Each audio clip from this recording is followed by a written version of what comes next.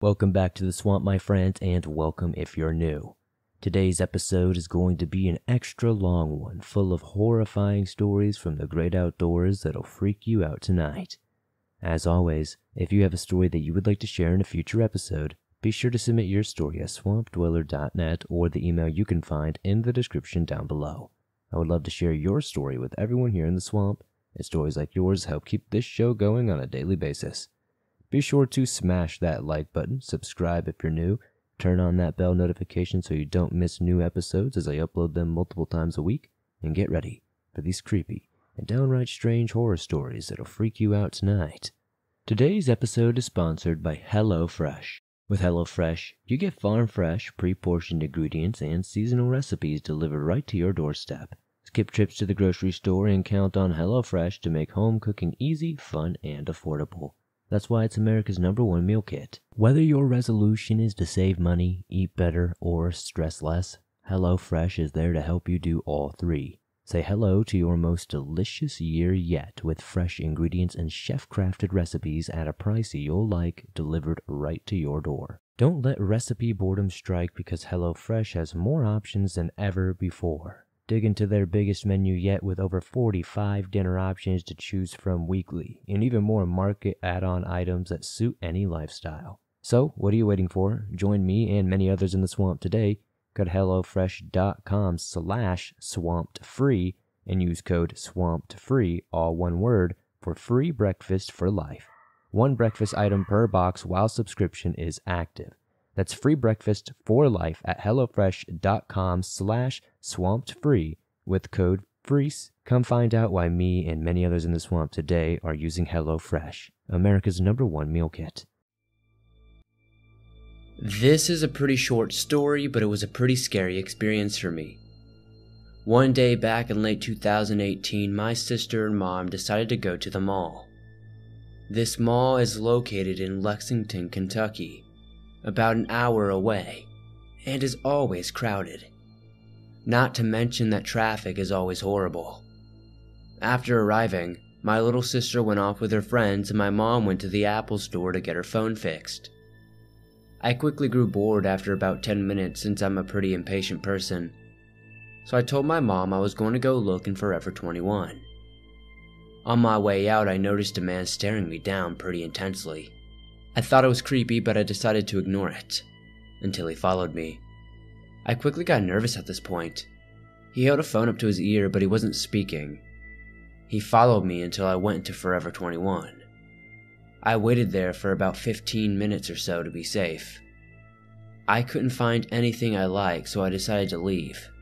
To my surprise, the man was waiting outside the store and quickly followed me. I was growing more scared by the minute, so I hid in the crowd. He lost me for about a few moments, but somehow noticed me and followed me again, all the way back to the Apple store. I didn't tell my mom what was going on, but I felt safer being around her.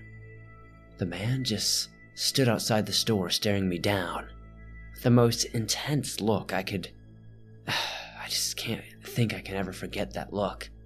It was just so intense and fixated, I can't even explain. I believe he gave up and left eventually when I left the store with my mom. I later realized that pretending to be on the phone is a tactic that most of these people use.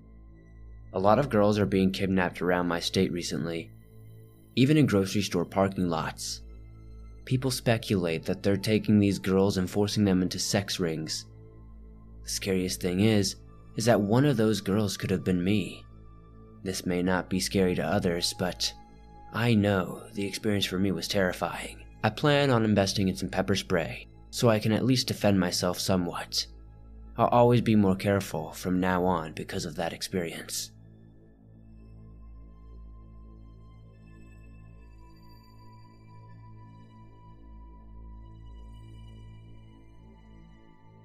This is something that happened to me about a month ago. My dog Leo was running low on dry food, and I had just gotten home from work. I was exhausted, and the last thing I wanted to do was leave the comfort of my couch after a long day and make a trip to the grocery store.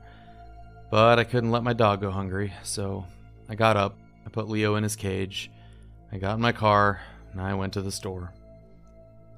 While driving, I got a few messages from people, so I parked the car a little further away from the other cars in the parking lot. By the time I got to the store, it was about 11 p.m., and I think the store was about to close soon, so I needed to hurry, but I was just so tired. I just sat in my car responding to text messages. I watched a couple of YouTube videos on my phone, just trying to wait for a moment I could force myself to get up and go inside just to do what I came to do. Just before I got out of my car, I looked up, and there was a man standing about 50 feet away. Just standing, facing towards me. Was he staring at me? What was he doing? I sat in my car and just waited to see what happened next. I had this nagging feeling that this was someone I didn't want to talk to. Something was off. Not only did I have a bad feeling, it was getting worse as he began to slowly walk towards me. I lowered my head, made sure that the doors were locked, and acted like I didn't notice him. Maybe he'd just go away. But no. He walked right up to my side of the car and stopped right outside the window. I want to talk to you. Don't move. Don't look at him. Just look at your phone. Act preoccupied. Hey. Something you need to understand about me. I'm genuinely a friendly person who loves people. I love to talk to them. I'm actually a very extroverted and eager to meet new people kind of guy. I have no problem talking to strangers. I've even had a few moments in my life where people came up to me in a similarly strange way. So why was my adrenaline and fear so high right now? If there's one thing people know about people that live in Texas, it's that there's a good chance most people you meet carry a weapon of some kind. But I didn't. I grew up in the North, and I hadn't been exposed to firearms. It's just one of those things that it's been on my mind to get, but I've never really bothered to invest in getting a pistol or anything. I tried keeping an eye on this man in my peripheral view, being careful not to make any eye contact or give him any reason to confirm that I knew that he was there. He stood there for a moment. I thought I saw him make a motion towards the handle on my door, but I can't tell. After a few moments, he slowly kept walking the direction that he had already been walking before. I took a deep breath. I waited about 10 more minutes before I decided to look around to see if the coast was clear. Was he gone? It looked like it. I made one more visual sweep before I opened the door. Time to get that dog food and get the hell out of here. As soon as I closed the door to my car, a gold Saturn came zooming up to me and stopped right at my car. It was the same guy. Hey, I want to ask you something about your car. My car? My car is nothing special, let me tell you. At this point, I was feeling a combination of fear and anger. Dude, if I wanted to talk to you, I would have responded. Now get the hell out of here! He started to get agitated and started calling me a dick and told me that I was being an asshole. But I was having none of that. If somebody wants to be left alone, leave them the hell alone. He started to drive off, his belts and brakes squeaking in his rickety old gold Saturn as it started to zoom off. Girl that was collecting the shopping carts came up to me as I was trying to walk into the store, and she came up to me and said that she witnessed the whole thing, wanted to know if I was okay. I told her everything that happened, and as I'm speaking to her, he drives right up to me again. Hey asshole, I just wanted to ask you a question. Get the fuck out of here, dude. I don't want to hear what you have to say. Now face forward, drive away, and move on. He called me a prick and drove off. I didn't go inside. I watched him as he drove to the other end of the lot and started slowly circling around the lot. Now I couldn't go inside because I wasn't sure what he was going to do to my car. Finally, he disappeared. I didn't see where he went, but I didn't see him anymore. I asked the girl to keep an eye on things, especially my car. And I just went inside. I needed to get that dog food, so I got it. I texted my brothers and a few other friends to let them know what had just happened, just in case something unexpected came next. I paid for the dog food and walked back outside. He was there waiting for me. Hey, He began to say, "Get the f out of here! I swear to God I'm gonna call the cops if you don't leave me alone!" I yelled. His face was twisted with fury and anger. Why was he still coming after me? And why was he particularly so unsettling to me? Didn't matter. Something about him was way off, and I wanted no part of any of it. As he sped off, I kicked myself for not getting his license plate. Was he actually going to leave? I saw him exit the parking lot, turn right, and drive away down the main road. Was he really gone? I waited a moment, and I talked to the girl that was collecting the shopping carts, who saw everything as well. She hadn't gotten the plate number either. After about 15 minutes, I felt convinced enough that he was gone, and felt like it might be safe to start driving home. Fortunately, there's a gate to my neighborhood with a guard, so he wouldn't have been able to follow me into the neighborhood if he decided to follow me home. I got in my car, and I started to drive home. I was checking my surroundings every few seconds, checking my rearview mirror. A car started closing its distance between us. I froze. Then it turned on its blinker, passed me, and drove off. It wasn't him. I finally made it home. Leo got his food. I got home safely. I don't really know how much danger I was in, if any. And looking back, I still can't really put my finger on what bothered me so much about that guy. But at this point, it is what it is. Whenever I go to that store, I'm always on the lookout, though, for a gold Saturn.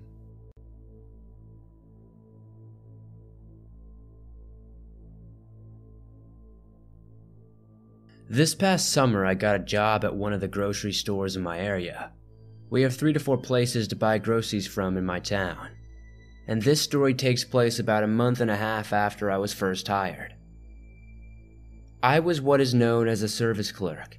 Thankfully, I'm now a cashier, which essentially means you do janitorial jobs during the day, such as changing trash bags or cleaning bathrooms.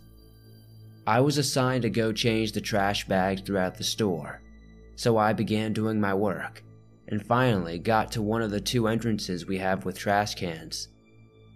We frequently have employees standing at either entrance asking for donations for local charities that our store supports. So there was one of the people from customer service there, who we will call Jess. As I began changing the trash at the entrance, Jess and I were chatting, and a woman came up to us. Usually, this will mean a customer has a question about stock or something like that. And if you've ever worked in a large store such as this, you'll know that feeling of not knowing about your stock is more terrifying than any of these stories. However, she did not have any questions about what we had in stock that day. She told Jess and me that there is a man outside the store. Our store is right next to another large store, which will also go nameless, who was sitting on a small step. Our doors to the inside and outside of the store are clear glass, so we both were able to get a good look at him as the woman was talking. He was an African American male, with a beard, and although it was the middle of July, he was wearing a hoodie, a beanie, and black jeans and large boots. The man was relatively large, but it was hard to gauge his size because of the fact that he was sitting on such a low step. I would put him at around 6'3" though, and probably over 300 pounds and a heavy build. I assumed he was waiting for a ride, but she began to say she knew the man. The woman said she had seen the man a few times in her area. She lived in a local apartment complex, so this is not necessarily uncommon, being a shared living space. He would apparently sometimes sleep in the gazebo located in the park adjacent to the apartments. I finished changing the trash, and we also kept a large trash can right outside, which I would also have to change, meaning I would have to get up close to the man to do my job. Where he was sitting was maybe 15 feet away from the trash can, so he could definitely see me. Jess and the woman kept talking, and I said I would go out and change the trash and see if the man did anything strange. I changed the trash and heard him talking. He had wired earbuds connected to what looked like a phone, so I assumed he was on the call. I went back inside with my wheeled trash can that had the bags I changed inside, and told the woman and Jess that the man was probably on the phone because he had earbuds in, but the woman was still anxious about him being here, and told us another story that freaked Jess and me out. This woman had a tomato patch in her backyard and planted them every summer with success. The tomatoes grew and she expected to use them in her cooking over the summer. But she was horrified when she says the almost ripe tomatoes were gone from her patch. Some still remained, but many were completely gone. She figured it was an animal, so she stayed up the next few nights to watch the tomato patch to see if anything was taking her tomatoes. She waited in her bedroom and was shocked to see the man running into her garden, taking more tomatoes, and running out. She apparently was too afraid to pursue him but was extremely scared. Another family in the complex had complained that the man would sometimes sit around at the playground in the area, and obviously their kids could not play while this man was around. Apparently, he had never said anything to anyone, but would just sit there while talking. After hearing these stories, Jess and I looked to each other with raised eyebrows, and, at least for me, genuine anxiety about this man. The woman had the idea to take a picture of him with her phone, which scared me because if he saw her, I had no idea how he would react. After some talking, I agreed to go outside with the woman and pretend to change the trash again, as she took a photo. I am somewhat lean and lanky build at 6'2", so I tried to hide her behind me since she was very short. She was older and clearly was not too familiar with her phone, and did not even attempt to make it look like she was just using her phone, as she clearly pointed it at the man with two hands and took the pictures. She quickly went back inside and Jess took her to customer service to see if they could do anything, and I waited outside to make sure the man did not try anything on any customers or anything like that. I also made sure he didn't even try to begin to enter the store. Legally, of course, he is allowed inside, but I wanted to make sure if he did, I would know. I heard him talking but realized his earbuds were no longer plugged into his phone. As I said, it was the afternoon in the summer at a grocery store on a weekend, so there is a lot of noise and business, so there's no way that he would have been able to have a speakerphone conversation from that distance. He was also looking straight ahead to the parking lot and almost looked stuck as if he was focusing on something, but it was just a lot. This freaked me out, and my heart sank when he looked at me. I was still pretending to change the trash, but I felt his gaze on me and saw his head turn in my peripheral vision. I heard him talking and he began to get a little louder. At this point, he was definitely talking to himself. I heard him saying, "You can't play me. Knock his ass out if he tries something like that again. You try to play me? You get rocked, you feel me?" And he just kept repeating. "Can't do that." A few times. I don't think he was referring to me, as when I moved to go inside, he was still looking at the trash can. I waited inside and the man kept staring at the trash can. I went back inside to check on Woman and Jess, and they were at the customer service. I still had to do my job and I was anxious that I would get in trouble if I did not get it done soon, since I was just tired, and I was trying really hard not to mess up and get fired or have any supervisors hate me. I left and changed the other trash in the store. Later in the day, I asked Jess about the situation, and evidently they did not call the police, probably because he was not doing anything that was actually illegal. When I checked if he was still there, he had left. I have not seen him again, and I hope he has gotten his life together, or has at least stopped scaring the residents in that apartment complex.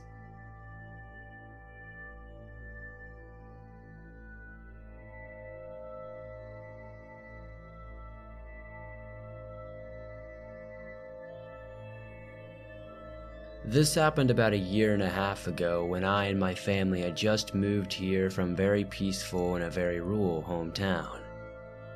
I was finishing my day at school late 6 p.m.-ish, and the rain was pouring, so I ran to the public bus station, which was 4 blocks away from my school. When I got there, I was soaked, and there were no people around and there were no buses coming soon. I then got the great idea just to make signs at the next cab, so they would take me home. Something no one should do in this city, as it is highly recommended to call a cab service and never get one on the streets, as it is very dangerous, as they usually commit many crimes and the criminal is almost never caught. Every cab that passed was full until one stopped in front of me and I got on. From the moment I stepped foot in that cab, I had a terrible gut feeling, and when I looked at the driver, I felt even less unsafe. His eyes were red, and his grin as I got in gave me an overall bad feeling. I told him where I was going without stating my full address, and he started driving, while stating that he loved colored women and that I looked exotic, as he put it. This was all he said for almost the whole ride. For the next 20 minutes he stared at me in the mirror and turned around to look at my body every 2 minutes or so. He didn't mind getting caught. I was obviously uncomfortable, but decided to ignore it because I really just wanted to go home and take a warm shower. Now, I get to my house from the street we are on.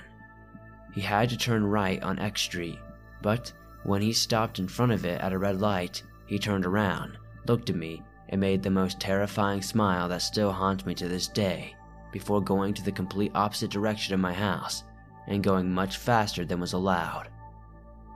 While he drove, he still had the smile and was looking at me more than the road. I started telling him that he was going the wrong way and to please slow down, and he just kept smiling and staring. I kept on trying to stay calm and convince him to let me out, as all the doors were locked. I started panicking more and more and raising my voice to the point of screaming at him as loudly as I could, as where we were entering was a very dangerous neighborhood. My parents had always warned me about it. I started crying as I screamed, and he was seemingly getting stressed by me, so I kept going until he stopped the car, shouted at me, and grabbed my wrist to make me take a look at him. He told me to get the heck out of here and pay him an excessive amount of money, which I did because I was too scared to speak at that point. It was dark now, and I was in a really bad neighborhood, so I started walking away really fast in the direction of my house, when I heard him scream at me, Wait, come back here. And at that point my mind went blank, and the only thing I remember was running as fast as I could, and then crying at home in the shower. Since then, I refused to take street cabs, and always call taxis or use Uber.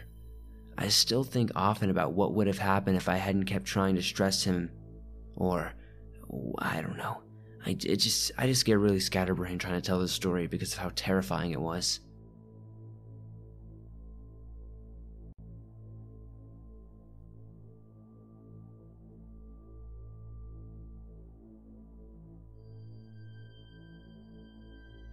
This happened a couple of years ago when I was living abroad.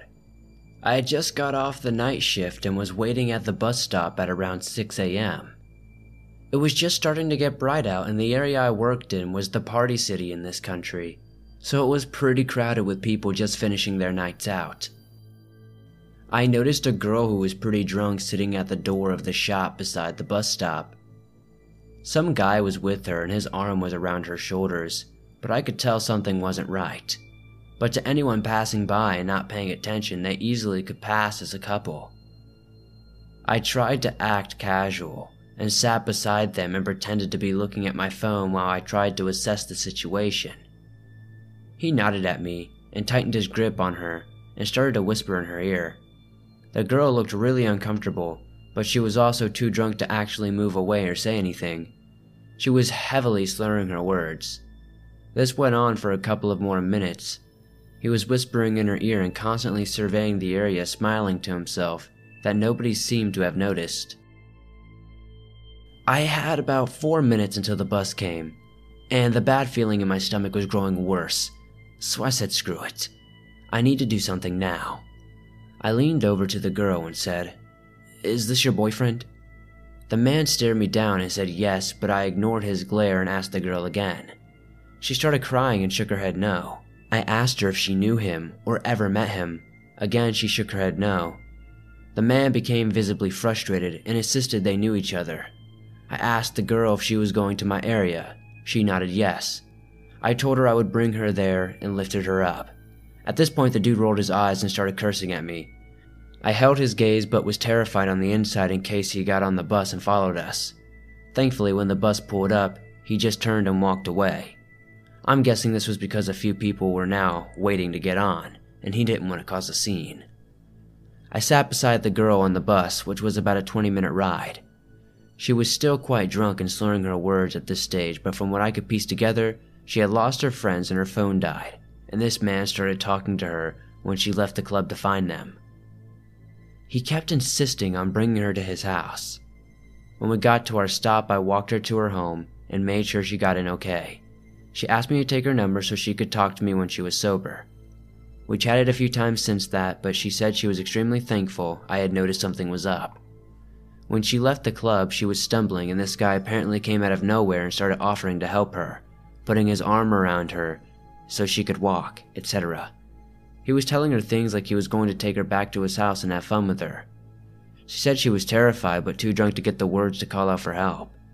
When I had sat beside them, he was whispering in her ear to shut up and not say anything. It's also worth noting that this guy was 100% sober, and this wasn't just a drunk person trying to get an easy hookup. The place this happened in is a party city, as I said, so unfortunately it is likely that this kind of thing happens all the time and a lot of guys could be getting away with this type of behavior. If you are ever in a situation like this and you feel like you can help somebody in distress, please don't hesitate. If you don't feel comfortable approaching someone yourself, you could always call the cops as well. If you are a victim in this situation, do your best to call out to a passerby for help. Always be aware of your surroundings and be safe. Make sure your friends and family know exactly where you are and who you are with.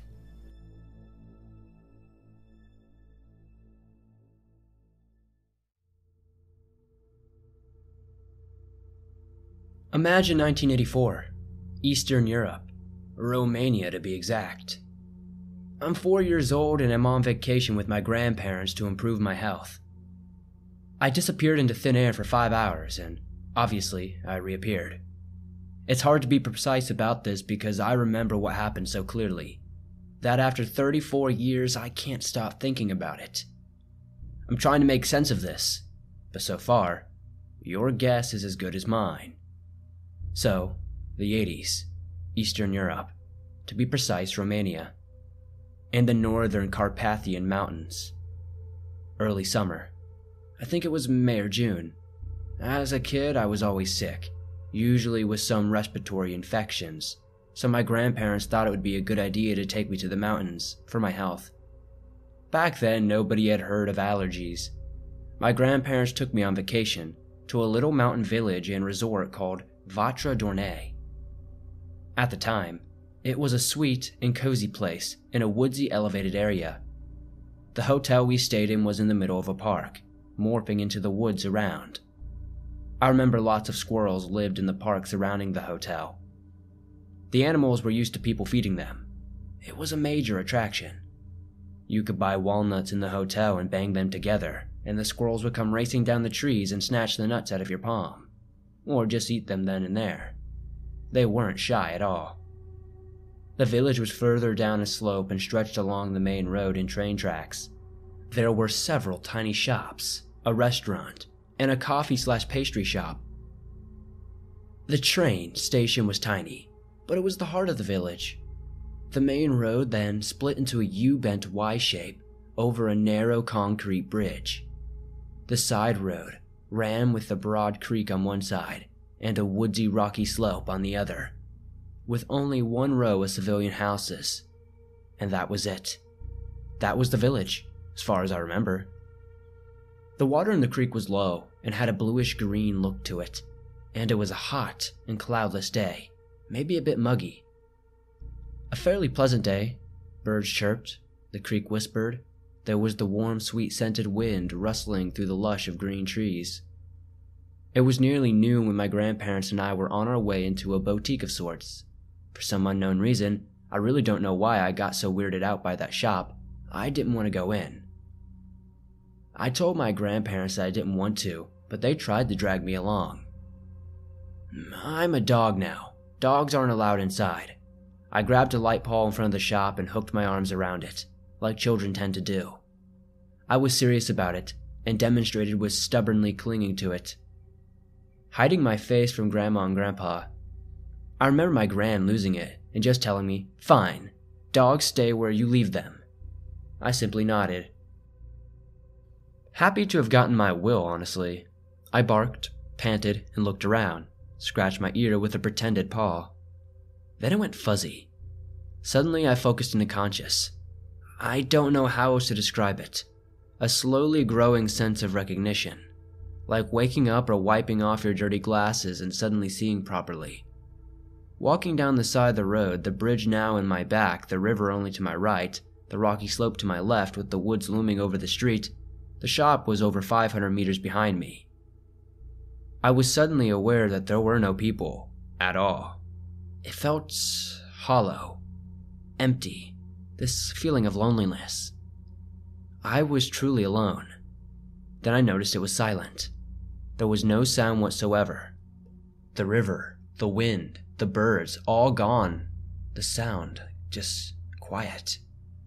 I couldn't even hear myself. I walked into absolute silence. I suspected that all the movement around me had stopped. My mind was working miraculously, effortlessly, and crystal clear. Even at that age, I marveled at that. Since then, I have never reached that level of clearness and concentrated logic, and that is a remarkable thing. I made several paces on the pavement, and I looked at my feet. I noted that I was throwing out 6 long shadows in every direction. I was the center of a shadow star. I asked myself where the light was coming from. So many shadows weren't normal. I knew that. I tilted my head to look up. In the sky, there was no sun, no moon, no light source whatsoever. It was strangely dim in a murky twilight. I was in a most remarkable place.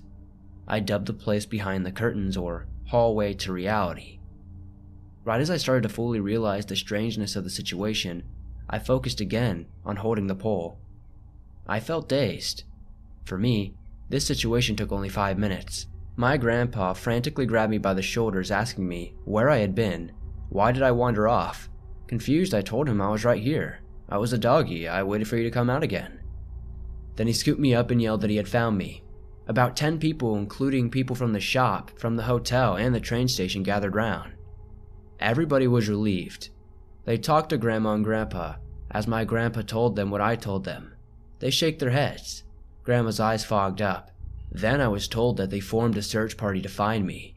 I was nowhere. Nobody saw me. Nobody found me. Only when I was back from that place. I got really sick afterward. 3 days of high fever and diarrhea. The doctors told my grandparents that I had food poisoning. Oddly enough about that though, we all ate the same stuff, but I was the only one getting ill. After that, we left the resort and I never got back to that place. My parents weren't told the story right away, only several, months later. Which I thought was weird, but my grandparents probably had their reason. Some years ago, I talked to my grandpa about the incident. His version was that he told me that he recruited all the people around town looking for me. He tore through the whole village. My grandmother walked the length of the river, the creek, and the hotel. They looked everywhere possible for 5 hours. My grandma had thought people looked in every house and even stopped a train for me. I was gone until Grandpa found me in that same place they saw me the last time. First, they didn't want to believe me, that I was there, and waited. I told them what happened and never changed my story. A day later, I got really sick, and Grandpa ran with me in his arms to the doctors. I seemingly lost consciousness from high fever, which was news to me. This whole thing is bugging me. I really don't know what to make of it. The memories about it are still clear and impressive. That's why I trust the sensory perceptions of that event. Does anybody have any ideas what happened to me in that little wooded village?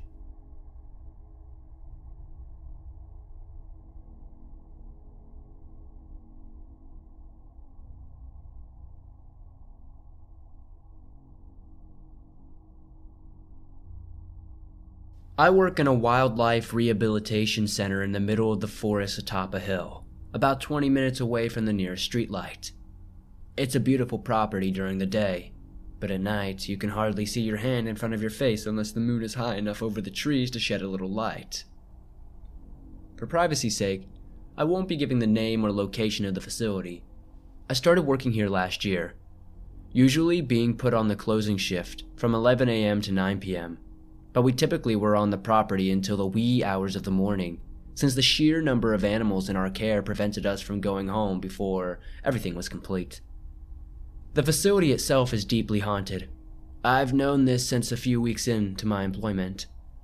One of the routes for the Trail of Tears actually went through what is now the property, but more on this later. These are some of the stories I've collected while working here. One night, as we were all wrapping up downstairs and getting ready to shut down for the evening, the doorbell rang. It must have been around 10 p.m. by then, and we close admissions by 5 usually. All of our admissions are by appointment only, but on occasion, we'll get a walk-in. With a sigh, my coworker goes upstairs to greet the person and take the animal down for a quick examination. After a few minutes, she comes back down, empty-handed, and looks a bit unsettled. Upon being asked what the problem was, she answered, "There was no one at the door, and there's no other car in the lot." This happened at least 2 other times. I've always been a little sensitive to the paranormal, but I'm pretty skeptical by nature. I want to first rule out any other possible scenario before jumping to the conclusion of something otherworldly, so I chalked these events up to some sort of electrical error. The building took the whole new energy at night, though. Rooms of the facility were well lit and normal during the day, but they felt more ominous at night. I never wanted to be alone inside by myself after 8:30. After 8:30, things get weird. Mostly, it's just the feeling that I'm being watched or thinking I see something out of the corner of my eye. It's all just very unsettling. As one of our interns was leaving one night, she said she heard someone calling her from the parking lot. "Psst, hey, over here." There was no one there. One night, my coworkers went outside to finish up animal care in some of the outside enclosures that hadn't been done during the day, and I was left alone inside to finish preparing diets for some of the raccoon babies we had inside. We had a microwave above the counter, and I'd long since gotten used to seeing my silhouette in the reflective sheen on the door. I reached up to retrieve the bowl I'd put in the microwave and shut the door once I was done, only to see the reflection of a silhouette behind me. I whipped around so fast I nearly dropped the bowl. No one was standing behind me, and when I looked back into the reflection, the silhouette wasn't there anymore.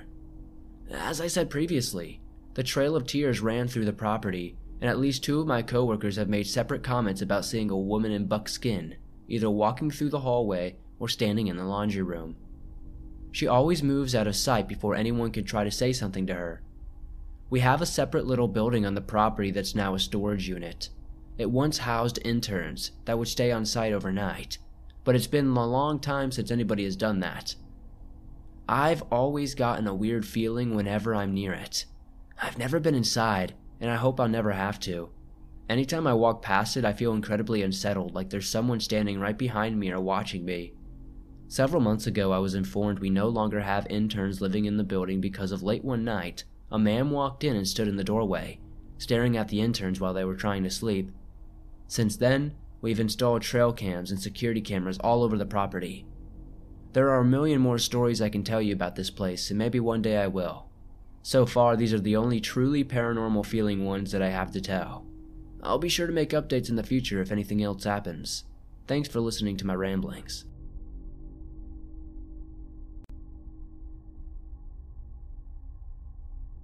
One night, I was outside trying to get my pug inside. He didn't want to come in for some reason, and was running from me with a leaf in his mouth. So I chased him, playing with him a bit. I live near the woods, and all of a sudden I heard this music. But it wasn't actually music. It's hard to explain, but the best way I can describe it is that it sounded like wind chimes. Only they definitely weren't actually wind chimes, by the way they sounded and how fast it ended. It happened for maybe 3 seconds, and it sounded like a ton of them were going off at the same time. Then, it just abruptly stopped. I snatched my dog up and noped the heck out of my yard. Curious, I went inside and I googled this. I found something on Reddit from a group from 2015 who had really similar experiences with the wind chime sounds coming from the woods. Some people commented that it was fairies or something like that. It sounds like it could come from Fae folklore, but I'm not sure. So I wanted to write into the Swamp Dweller Show to see if anybody in the comment section might know what this could be.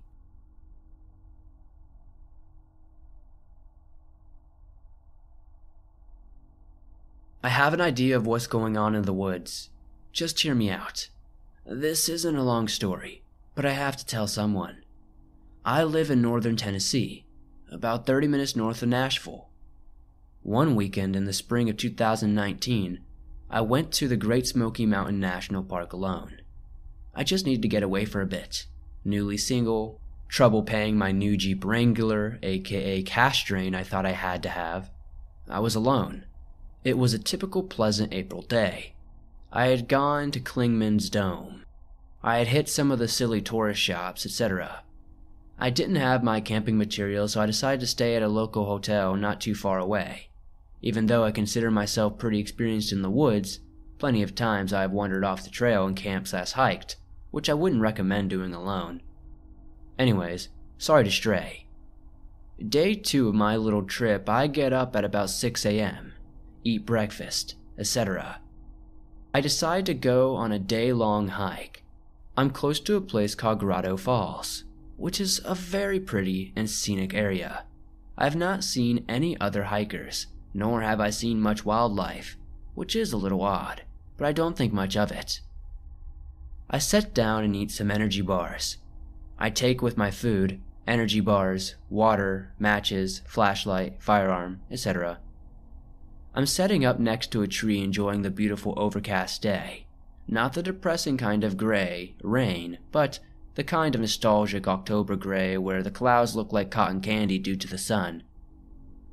Suddenly, I see movement about 30 yards ahead of me. It's tough to tell what it is as I squint and move a tad closer. I know it sounds crazy. The only way I can describe what I see is a human-shaped figure that's hard to focus on.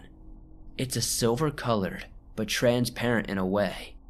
Almost like it was beamed, but couldn't fully form or complete its beam. I couldn't move at all. I couldn't see any facial features, but I could tell and feel that I was being watched. I couldn't even muster words. I did not get any bad vibes.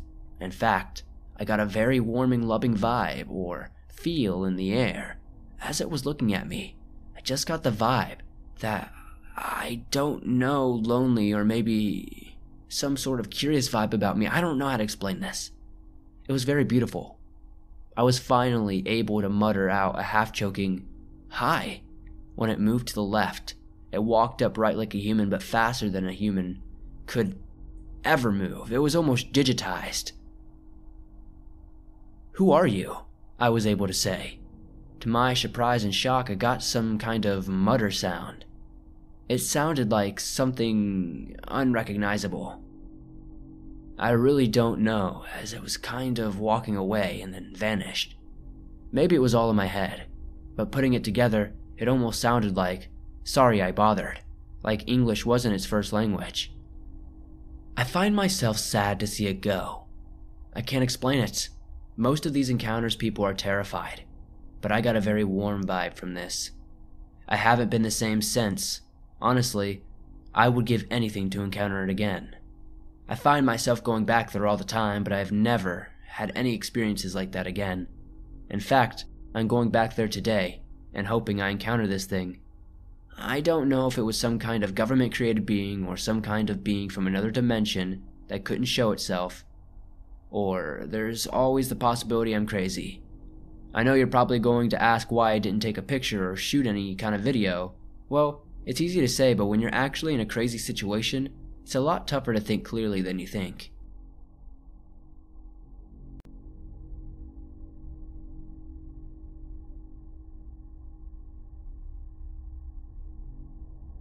Hi, my name is Zachary, and at the time of my story I was 13 years old. For my birthday, my grandfather and two of my uncles took me out to a property deep in the woods around Two Harbors, Minnesota. When we got there from our 6-hour drive, we noticed that no hunting signs were right next to the entrance and had been bent in a way that looked like someone extremely heavy smashed the palm of their hand down on the top of the sign. After we unpacked our things, we made dinner and got our four-wheelers out of our trailer. They will come into play a little bit later in the story. I went to look around the area of the sign. Looking closer at the sign, I could see on the back of it there were 4 deep, long claw marks, like something had crushed it like a soda can, and ran a knife along the outside of it. I looked around, and I saw some massive canine footprints around the size of a softball. I started to get an uneasy feeling because I have heard of the stories and have been a true believer in the paranormal and cryptids my entire life. After I got back, we set up a bonfire out of the foliage from 2 150-foot pine trees my uncles had cut down for poles. During the fire, I noticed that the forest went eerily quiet. Too quiet to feel safe. Now, I've grown up in the woods and have come face to face with 500-pound black bears and have not been afraid. I've had my camp that our idiot selves didn't have a fire going in, surrounded by wolves and coyotes, and still I wasn't afraid. But I can tell you, I was very nervous about the next couple of hours. During the fire, the group got a whiff of this pungent odor that I can only describe as wet dog and old pee. My uncle, who we'll call Mike, literally vomited. The smell was so bad, and this had me shaking in my boots, because I've heard the stories, and I know what to be aware of with my sense of smell. About 15 minutes of this god-awful smell, and it finally went away, or so I had thought. Later on that night, I decided I would go on the paved road outside of our property with one of our four-wheelers for a little while. I made the mistake of not bringing an extra clip for my Colt 1911, which I have on me at all times when I am there. When I headed out, I couldn't help but feel like I was being watched or stalked. About 2 miles down the road, I stopped to take a leak, and that's when I realized again that the forest was once again dead silent and the smell was back. I reached for my gun that was in my back waistline, but before I could even get the gun out, this giant menacing creature came slowly walking out of the woods on all fours. At about this time, I was 10 feet or so from the ATV, which I luckily left running for the short time that I would be gone. Now, this creature walked out, and I was immediately in shock. I had no idea what I was looking at, but every fiber in my body knew I was looking at some sort of werewolf. Then before I could blink, I heard this gut-wrenching, popping noise as the creature stood up on his hind legs. He had deeper amber eyes that were filled with pure rage and hatred. Its fur was a light black, almost gray color that shone brightly in the light of the moon. Before this creature had time to tear me into pieces, I got my butt on the ATV and floored it out of there at 35 miles per hour. But the creature gave chase. At that moment, when I saw that it was keeping up with the ATV, I felt like I was going to die at any moment. My anxiety was through the roof. It was then that I realized my gun was still partially in my waistline. I pulled it out, loaded one in the chamber, while still driving at now almost 45 miles per hour. The ATV's top speed. I took the gun off the safety and fired around directly into its face. It let out a deep, low, yet strangely high-pitched scream or howl. I couldn't tell at the same time, but it felt like it shook my very soul. The creature leaped at me, but I made a sharp turn into another lane of the road. I fired 2 or more rounds into the creature's chest, knowing damn well that I hit the thing, yet it wouldn't stop. I fired all but my last round into his chest, neck, and stomach, which slowed it down a good bit. I made my last bullet count when he was about 60 yards away from me. I stopped sharp, took aim at its eye, and fired off my last round. Apparently, I hit it dead on because it went barreling down onto the pavement and just lay there motionless without life.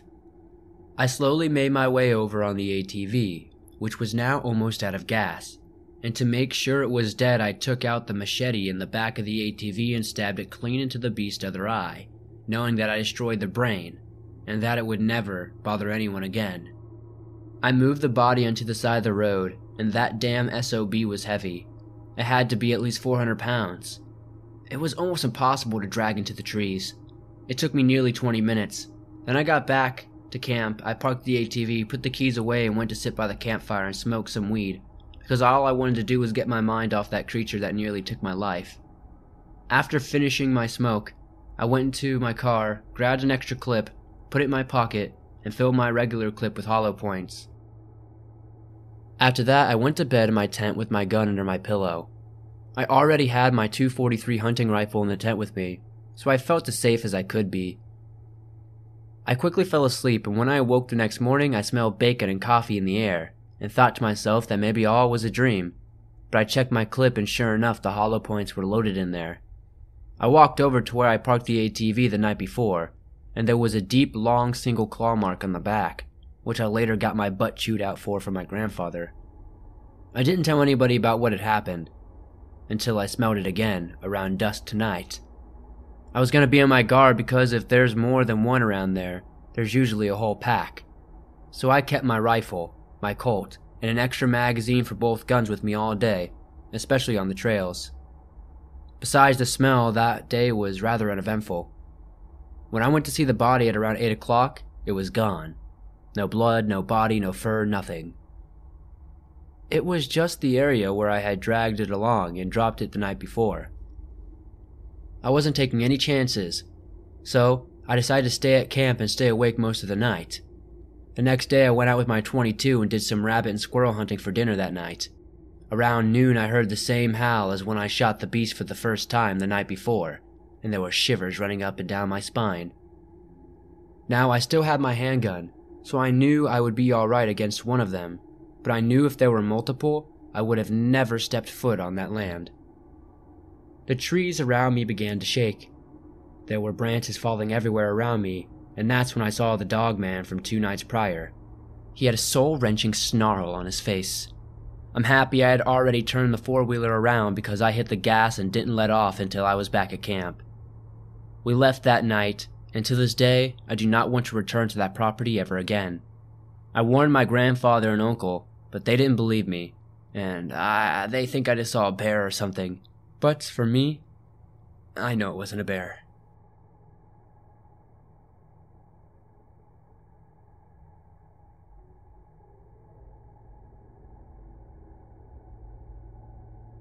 The story I'm about to tell is from about a year ago.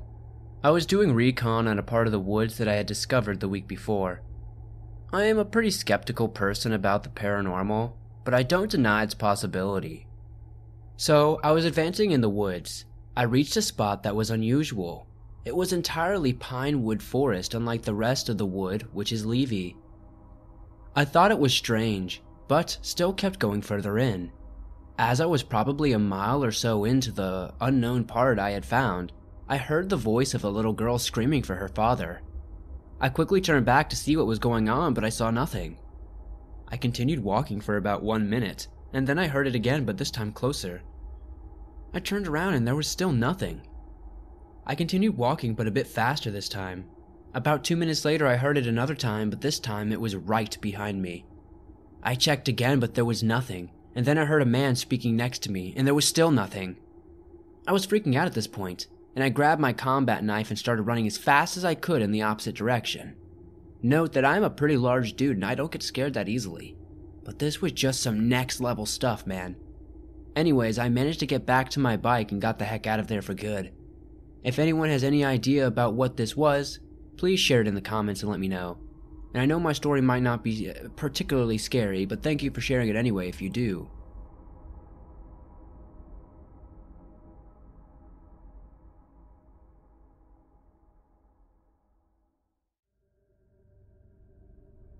Hello, my name is Emma and I am 20 years old, but this happened when I was around 17, I believe.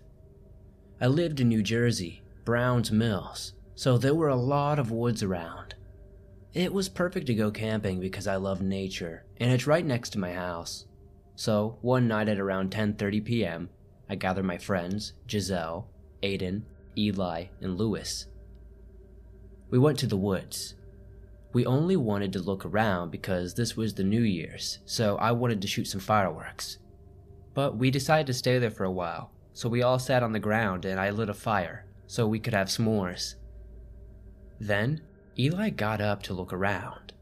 We weren't going to stay there all night until Eli found a cabin. It was a brown and greenish color. It was rusty, and it had a few stains on the windows. To give an idea of what the area looks like, there was a trail next to my house leading into a small patch of trees, and if you went past the trees you would find a small field with a cabin. So we went in. The inside was very dark, and it smelled weird like cigarette smoke. Well, that's the best way I can describe it. A huge living room with a basement.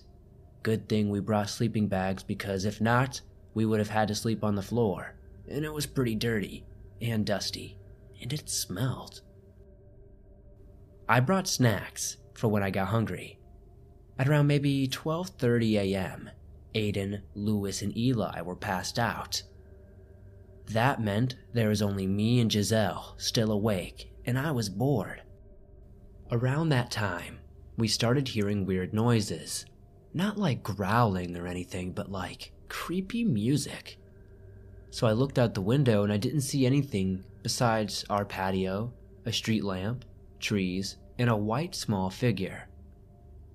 We decided to ignore it until we started hearing music again.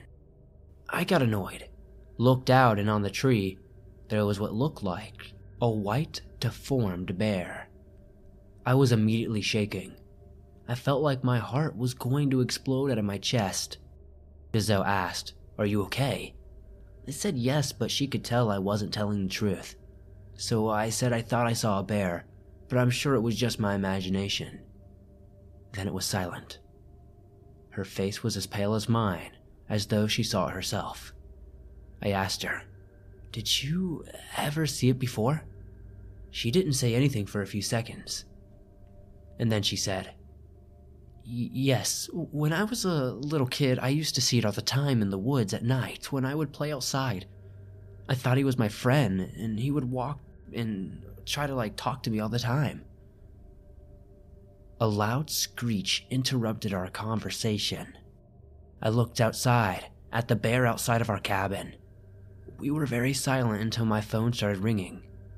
Of course, the bear thing turns its head to see me and my friend looking out of the crack from the window. We pulled our heads in and called the cops. The bear was very tall. It was looking through the window, so we got one of our blankets and immediately covered it. There's no door, so it could have easily got in. We were scared, so after that we woke up our friends and we told them to go to the basement. They didn't say anything, probably because of the look on our faces. After they went to the basement, we soon followed. Me and my friend stayed on the rotten stairs. I heard it come inside and I peeked my head out to see, and it wasn't an ordinary bear. It was tall, white, and deformed. It had red spots everywhere as well as glowing eyes. We didn't run down the stairs because it would make too much noise. Instead, we quietly tiptoed down the stairs. My friend said their ears were ringing. I told them to be quiet. I checked my phone and it was around 3 a.m., so we decided to try to go to bed, but I wound up staying awake just to make sure it didn't come down here with us. Later, at around 6 a.m., the sun was coming up. I checked upstairs and found some of our things were not there, and some of them were scattered around the room. The bear was missing. I'm so glad I survived that. I'm never going camping again, though. Thank you for sharing my story.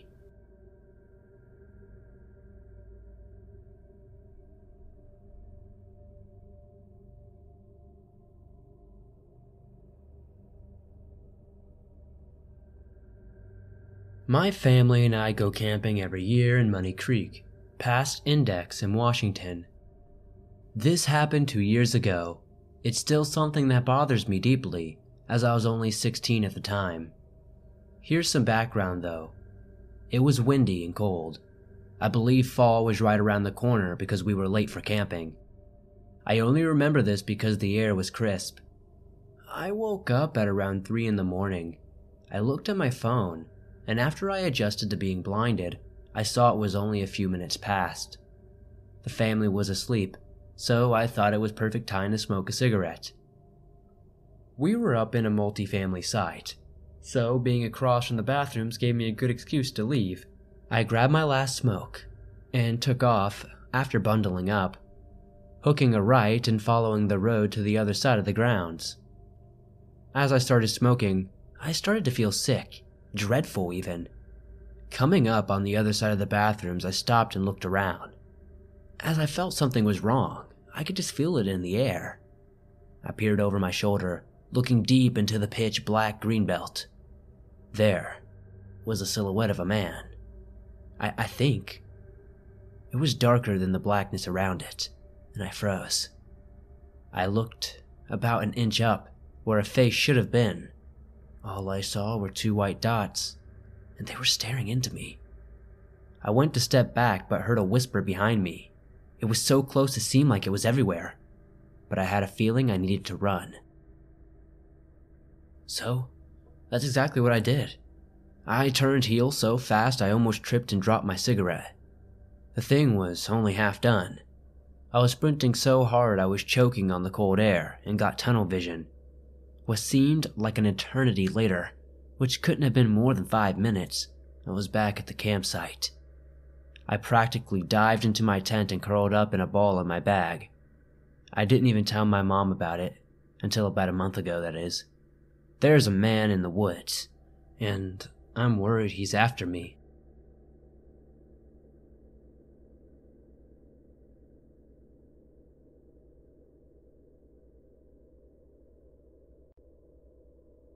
So it's the summer of 2013. I'm 21, and I just finished my junior year in college. The second week of August, a group of my friends and I go on an 8-day camping trip. It's 7 of us in total, 4 guys and 3 girls. We're camping in a semi-remote campground in the White Mountains of New Hampshire. It was a large campground, but very few other campers were there. There were a few filled sites near the front of the campground, but we purposefully requested a campground in the back corner. We were completely by ourselves. During the trip, we planned a whitewater rafting trip for one of the days. We were hiking Mount Washington towards the end of the trip and thought maybe we'd do another 1 to 2 other small hikes, with 1 to 2 days of just chilling by the lake at the campground. We also planned on doing plenty of drinking during the evenings. The first couple of days of the trip are fantastic. Whitewater rafting was a blast. Everything's going great. So it's the evening of our 3rd day. We have a roaring fire going. We're all just hanging out at the campsite drinking and just messing around. It's around 9:30 when a disheveled-looking man walks past our site. His clothes are kind of torn or worn out, messy and tangled hair, etc. He looks to be maybe in his mid-40s. This isn't weird though. We all just think it's another camper doing a late evening stroll around the campground. About an hour and a half later, we see this same man walk past our site in the same direction. This time he's walking slower, almost with a bit of a limp. We're all pretty drunk at this point. I think one of us might have yelled something out to him, but he just kind of ignores us and keeps on walking. Mildly strange, but still is probably just someone who wanted to take a long walk. We wrapped up the night at around 1:30 or 2, I believe. The fire is dying down and we head back to our tents. I usually love sleeping while camping. I usually find it extremely peaceful, but for some reason, I was having trouble sleeping this night. I get up to go take a pee in the woods. When I do, I see a faint light maybe about 50 to 75 yards ahead of me in the woods, if I remember correctly. It looks like a dim flashlight or something similar. I decided, for whatever reason, I want to go investigate. I go back to the tent. One of my other buddies is still awake, so I tell him about it. We get up to investigate. When we do, the light is no longer on. Feeling just a little bit unnerved, I shine my flashlight around the woods a bit, but don't see anything, so I decide maybe my eyes were just playing tricks on me before I go and head back to bed. Sometime later that night, I wake up to a terrifying scream. It was Sarah. one of the girls we were camping with. I jumped out of my tent as quickly as possible and nearly run into her as she's running back into our sight. She's still screaming. She screamed that there is a man standing in the middle of the woods. Now, our whole party is awake and freaking the heck out. I try to calm Sarah down enough to get her to explain what actually happened. She says she went to go pee in the woods and saw the man from earlier just standing about 15 feet away from her, not moving, being like a statue. We all start freaking out, yelling and screaming and making a giant commotion. I'm internally freaking out and trying to calm down though. I'm just trying to be the voice of reason. If I can get everyone to calm down enough, we can maybe do something. We obviously decide to get the heck out of there. We frantically take down our tents, basically just ripping the poles down and throwing everything into the back of our cars. Then we sped out of there. It's around 4 a.m. We're in 2 separate cars and decide just to drive away from the campsite and try to clear our heads. Eventually, at around 5:30, we find a small diner that's open and decide to head in for some breakfast. We all have different theories about what the heck just happened. Some of us think we just ran into a homeless guy who was camping out in the woods and was surprised by us. Some of the girls think maybe he was purposely stalking us. Either way, obviously none of us are comfortable staying at that campground again. I head back to the front desk of the campground with 2 of the other guys.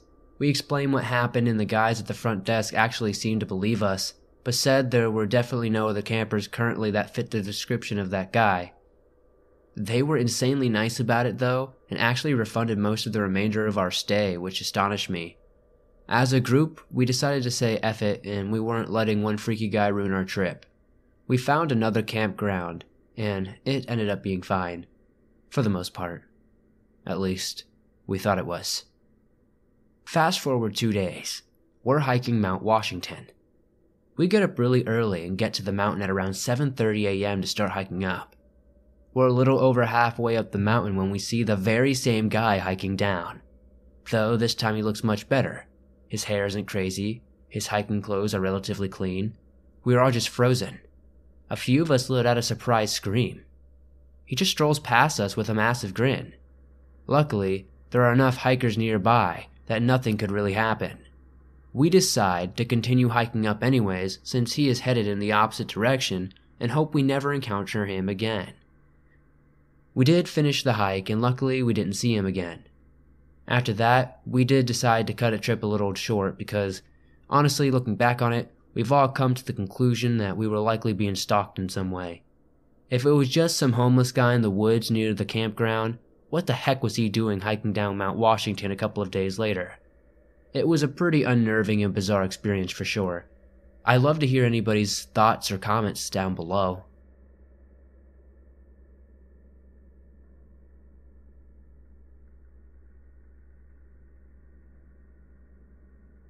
First of all, let's preface by saying this was in the early 90s. And as we all know, it was a very different world those days. And I was a pretty naive kid. Also, I had kind of a messed up childhood, so this was not the worst thing to happen by far, and therefore I pretty much brushed it off. When I was maybe 11 or 12 years old, I would visit the Boy Scouts Club a lot, which was pretty big back then. And my parents thought that sending me to Boys Club camp for the summer only made sense. The camp was not an overnight type deal, but featured all of the normal things you'd expect like lakes, arts, and stuff like that. I did the normal camp stuff like found a girlfriend and getting into a whole lot of trouble. The camp was run by counselors, which I can only assume were in their 20s to 30s.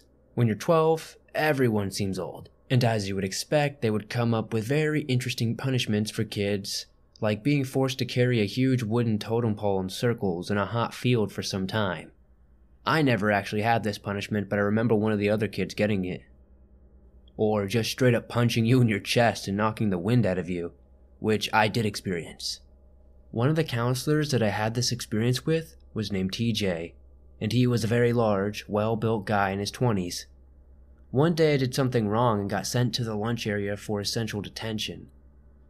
The area was actually a large concrete floor with a wooden roof attached to a cabin that contained the kitchen. It was basically a school lunch setup where you would come and choose chocolate milk or orange juice and get served a crappy turkey sandwich, a pack of mayo, and one of those amazing brownies.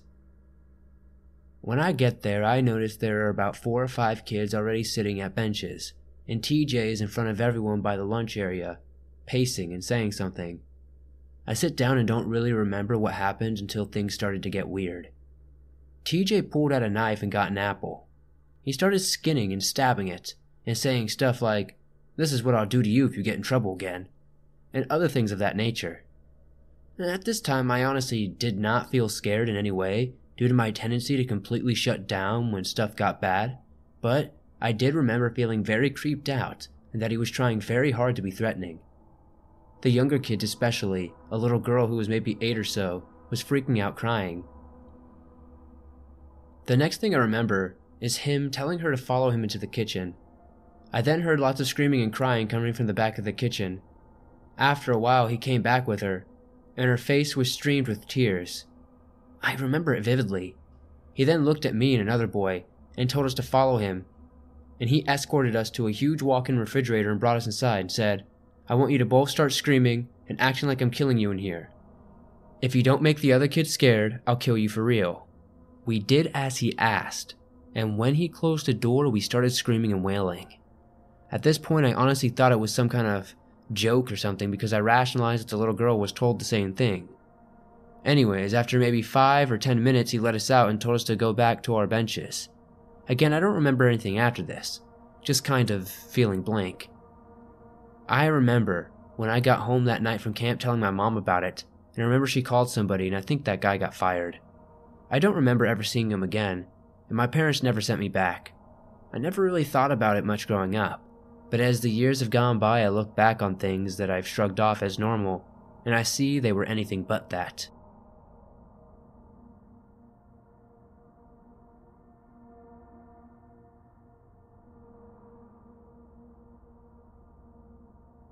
If you spend enough nights camping, weird things will happen.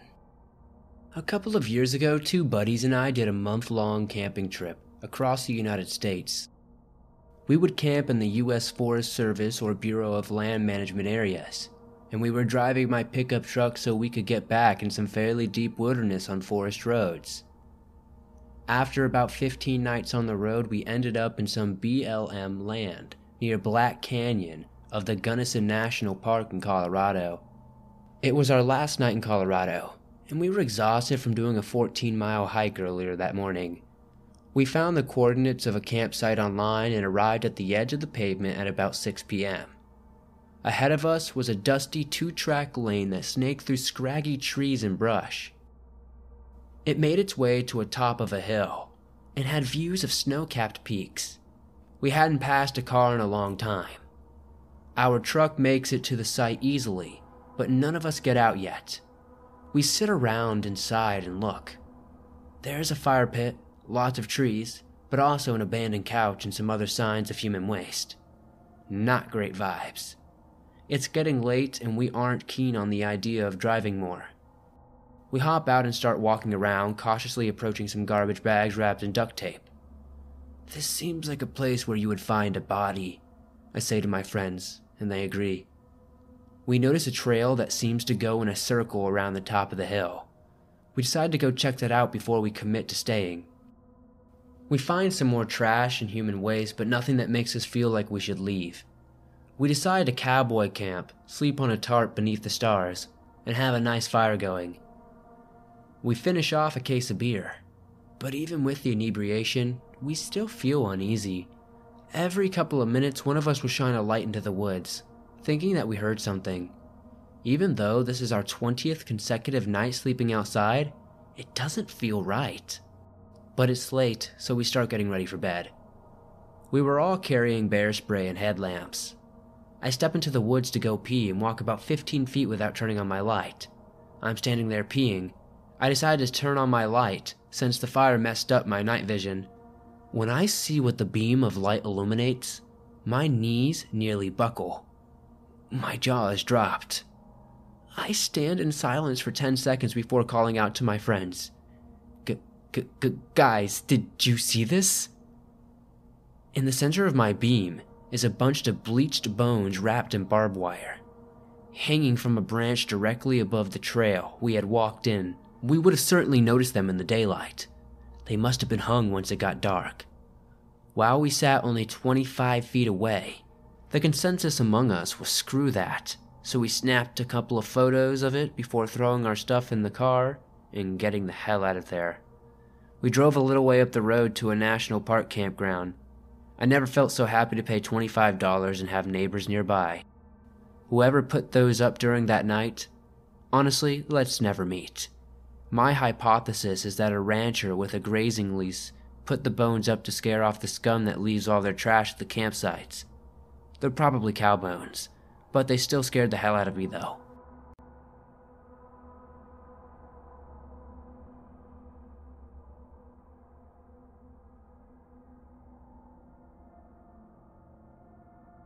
As I'm writing this, I'm still not sure what I truly saw, but I believe it was a skinwalker or something like that. For clarification, I live in North Australia. I hope this helps. I was invited to go on a short camping trip with a friend of mine who I'll call Alan. I met up with him at his house early around 9 a.m., and we talked and watched some TV for a few hours before heading out. The place we were heading to was a deep forest high up in the mountains.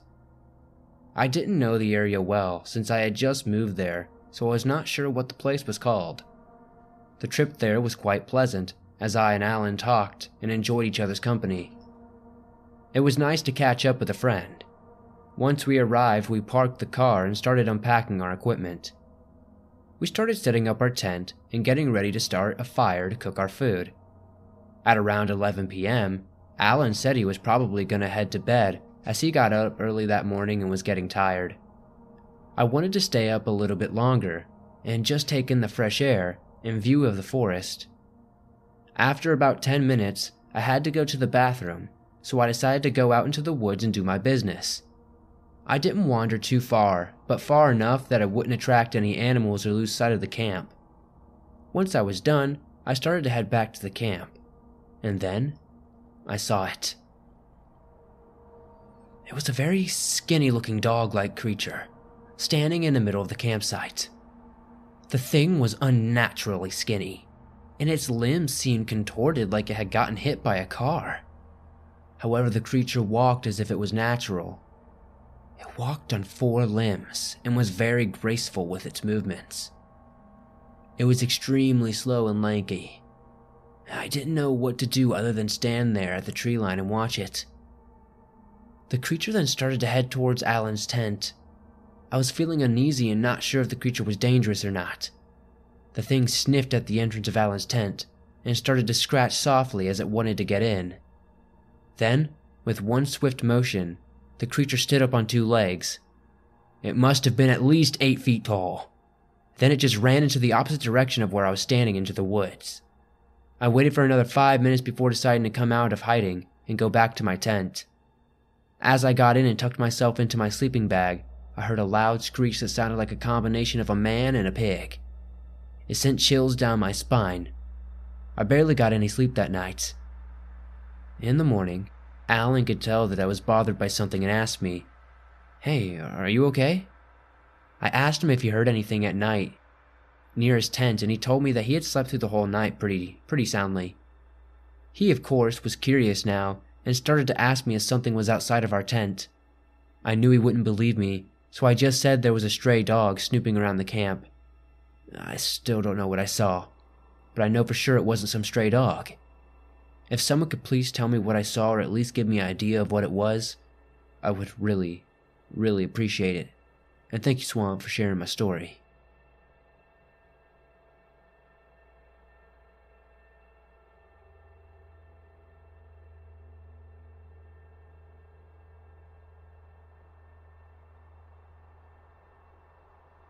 I was probably 19 at the time, and this was about 20 years ago. I was in the woods of Northern California in the Sierras. It was a small town called White Pines where my grandparents' house is, and surrounding the neighborhood is a bunch of woods. I was driving my Dodge Ram Charger up past a lake that used to be used for logging, and then it was turned into the lake. The road goes past a lake into a baseball field into thicker woods. I was in search of a party because many teenagers would go out into the woods and drink as well as party. You could pretty much crash any party because nobody really cared about if somebody who wasn't invited showed up because we all pretty much knew each other. So I was driving up on the main logging road and decided to turn up on a smaller road to see if I saw fire lights or anything. I started driving slowly and decided to stop to check if I heard anything. I was sitting on my lights, just chilling and waiting for anything as far as noise or a sight of a party. All of a sudden, a creature came across the small roads out of the woods. I didn't see clothes, but what appeared to be hair, and it had to be at least 6 to maybe 8 feet or more. I saw the lower body, but I couldn't see the face. It appeared to be almost white, but it may have just been the headlights. It seemed to move slowly across and then disappeared. I was frightened and not sure if it was a Bigfoot or what. I took off down the road and was going to hang out and camp because I hadn't camped in a while, and figured if I couldn't find the party, at least I'd camp. So I set up a tent and was off the road a bit, and was just relaxing when I began to hear what sounded somewhat like howling. Like somewhat of a coyote, but then kind of like a wolf. It freaked me out somewhat because it wasn't a regular howling, because I know coyote howls, and these were definitely not them. The sound started to get closer and closer. It was almost so loud that the trees were almost booming. I felt every emotion, from being very scared to creeped out to pissed off. I was just so creeped out I threw everything in my truck and drove off. I did end up finding a party later and got drunk and ended up in my truck passed out. Thanks for sharing, Swamp. I have some other shadow people stories and ghost or demon stories that I might share in the future.